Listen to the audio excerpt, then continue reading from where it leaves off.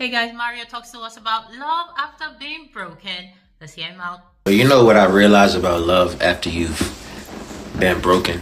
You know what I'm saying? Not broken by only relationships. It could be family, it could be life, it could be so many things. Trauma. Is that when you are broken, right? You bury your fucking heart so deep into this place where it feels safe. And like nobody can get to that motherfucker. It don't matter how fine, how sexy a girl is, you know, or if you're a girl, how sexy a guy is to you. It don't even matter. Because it takes the right person to truly like tap into that space, to go into that space with you. So that seed, that heart that you buried in the soil can grow into a beautiful flower. You know what I'm saying? And I feel like the person that goes there with you, can hold space with you, deserves to see that flower.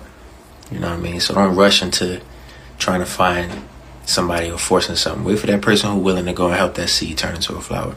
Oh my goodness, it makes me want to just sing, you should let me love you, let me be the one to. Maybe that's where he got the lyrics from. Yeah, be the one to, reach out and reach into that person and make that person feel much better.